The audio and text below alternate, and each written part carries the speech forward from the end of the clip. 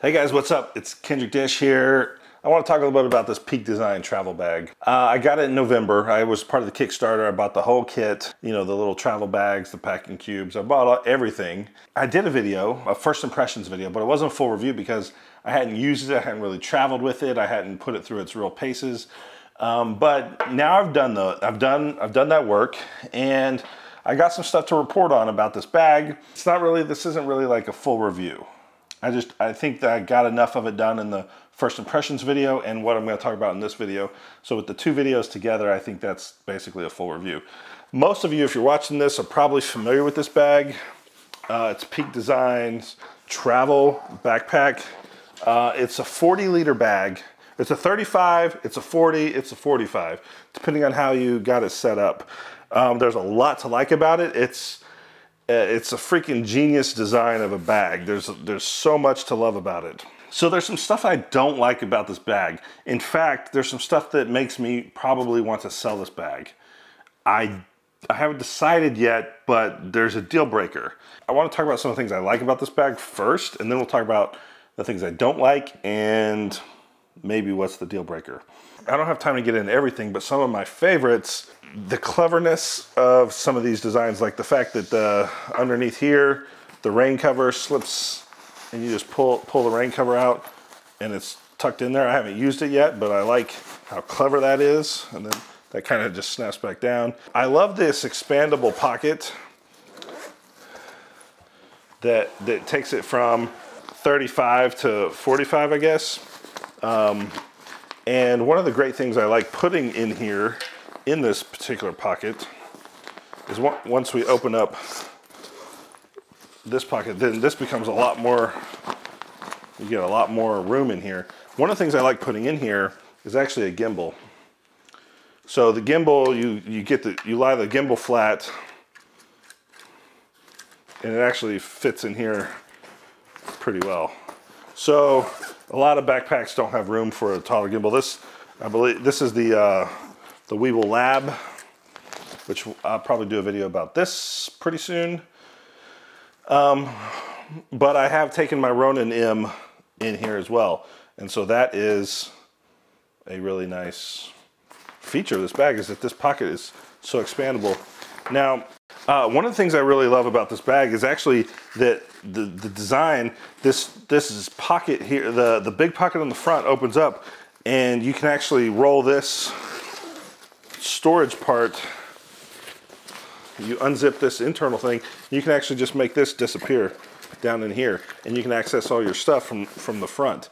I think that is a really remarkable feat because along with the side access here and the back access, which is how you access it most of the time, they've allowed you to set this bag up however you want. It's super customizable and you can access your gear from the front, from the side, from the other side, and from the back.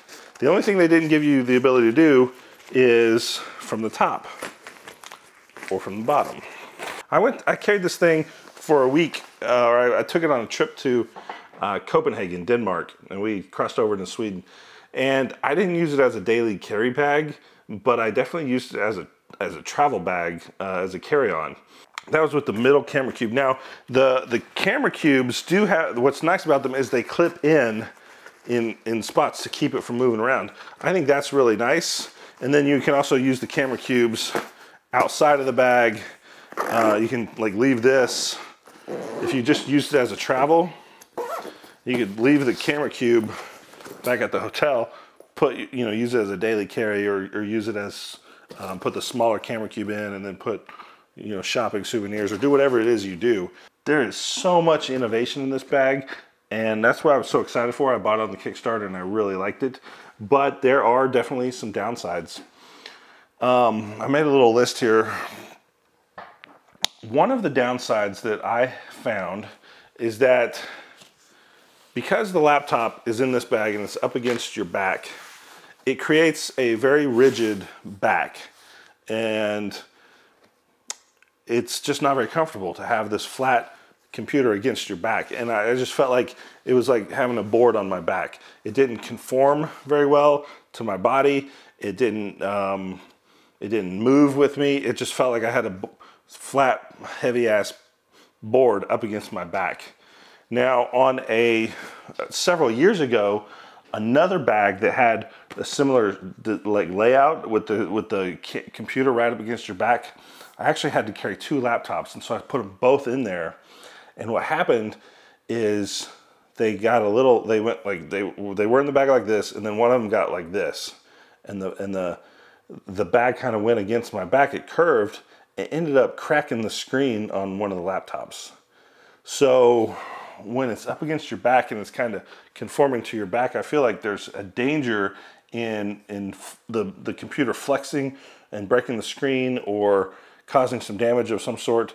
I didn't have that experience with this bag, but keep that in mind that it could happen with the bag up against your back, with the up against your back so much. Now, kind of in a similar point, what I just basically found was that this very innovative system for storing the straps, which obviously you already know all this, or you wouldn't be watching this video. This super innovative hiding mechanism, like, it just didn't provide that much comfort. It just wasn't very comfortable. It just wasn't very comfortable. I don't know how else to say it. Sorry, Peak Design. It wasn't a comfortable experience to carry this on my back. Now, one of the primary reason it wasn't very comfortable is not even the padding or the computer against my back. It's actually these backpack straps. These backpack straps are very, very thin, and there's just not much foam in there. There's not much padding in there. And like I said, I had this thing fully loaded down with gear, and it was really heavy, and I was wearing this thing on my back through airports. And like, first off, when we flew from Atlanta, we went to New York, and then we went to Toronto, and then we went to Copenhagen. So I had 2 layovers. I rarely have layovers, but that was multiple layovers. And I had, like, each day of travel was a full day, getting through airports, getting on and off planes. It was just, like, when you have days like that, you really putting the bag through its paces.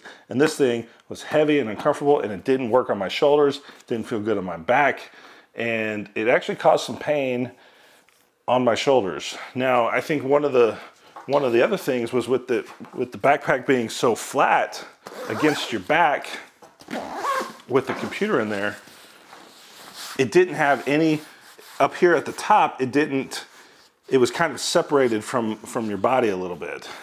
Because I am pretty tall and I like the bag kind of tucked up on me, I found that the waist belts didn't help that much. I think it would have helped. I tried it and I just didn't feel like it was doing much. Especially this little clip on here. This as a lash, as like to wear the belt, and that's it. Like, there needs to be a much wider padding. Let me show you a comparison. This is a Mindshift gear bag that I'll probably be reviewing soon. I haven't had it very long, so I haven't used it much, but look at the size of this belt. It is so much larger and so much more padded. If you look at the thickness of these two, you can look at the thickness of this. This is probably at least a half of an inch. This is maybe like a 1/4 of an inch, or maybe this is 3/4 and this is barely a half. But there is significant difference in the quality and the construction of this hip pad and this. And also you want to start making some comparisons. This is 1 inch of foam on the back here. This is some massive foam padding on this Think Tank bag. And this one, I can already tell you, is a lot more comfortable. And it's got the load lifters that I'm talking about. It's got an adjustable harness system for changing how, if you're a taller person or a shorter person, you can change how high this shoulder harness is. And so it's definitely a worthwhile comparison. I think it being uncomfortable is a deal breaker. I don't think I can travel with this bag since it's not comfortable to use. And there are so many things I love about it, but it's just not worth carrying around if it's so uncomfortable. So Anyway, let's talk about a couple other things that I don't like about this bag, or that I just found, okay, a little bit iffy about this bag. The, you know, one of the ways that you can shrink the bag is to snap these. I'm forgetting how to do it. You snap these together here, and you just kind of squeeze them and snap it in, and it kind of tucks in the bag like that, and it gives it a curved profile, which is kind of nice. I kind of did like that, but for me, I could not get the. By the way, that's how you get it down to 35 liters, and I think it definitely makes an impression on the. It makes it look a whole lot smaller, especially trying to get through security or something. But I'll tell you this, they didn't stay snapped. I guess maybe I had so much stuff kind of packed in here or whatever, but it would just randomly go pop and unsnap. So this, and also the snapping mechanism, it's a little bit difficult to actually kind of get it snapped. It just can be a little tricky. Not too bad. That's not really a problem, but I think that could be worked on and improved a little bit more in a version 2. The camera cubes are really nice, and I liked them. I liked how versatile they were. But if you're using this thing as a camera bag, and you're in and out, you're out in the field, you're pulling stuff in and out. One thing I want to talk about with this camera cube is actually that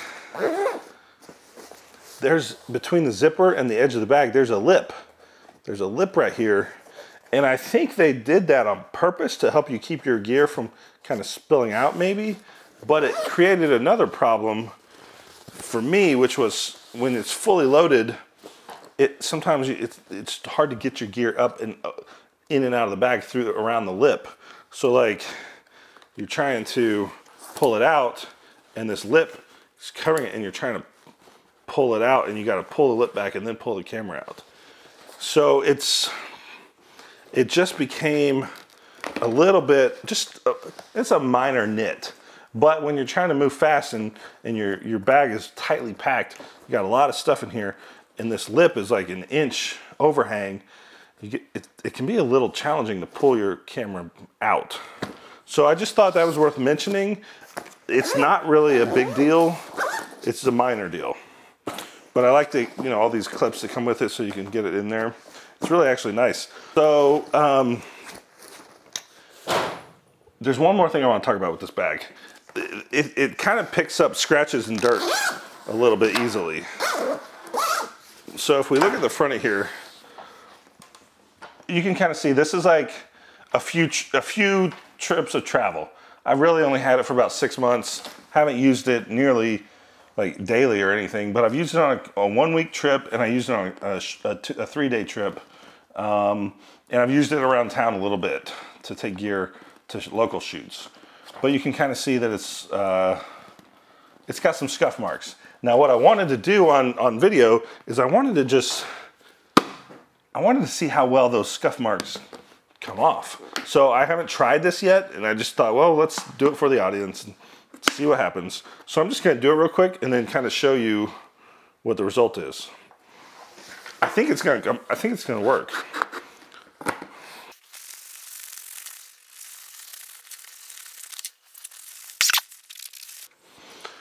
Okay, some time has passed, and I think it's pretty much dry. So let's take a look at the scuff marks.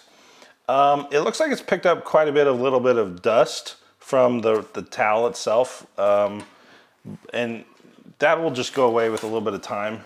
I've kind of rubbed on it, and it's been slowly coming off. But it looks like the scuff marks, if you look kind of closely, it does look like the scuff marks have kind of gone away.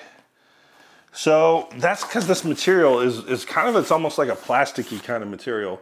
And so I had a feeling it would kind of wipe off pretty well and clean pretty easily, but it does pick up scuffs and scratches quite easily. And so just keep that in mind. Not a big deal, but I actually think that I normally always go black. I always go with a black bag, but I really think that I dig the green one. I haven't seen it in person, but that sage one that they also sell, the other color, I think it looks cool. And I also like that it has the leather looking patch right, or the leather looking label right there. I wish this one had a brown label right there, like a brown leather one right here. That would look super slick. But I don't think I can use this bag for camera gear. I might still be able to use it for some other kinds of travel, but I didn't buy it for other kinds of travel. So I don't know if I'm gonna keep it. If you guys have some comments about that, or you want to chime in as well, or if you're interested in buying it off me, let me know.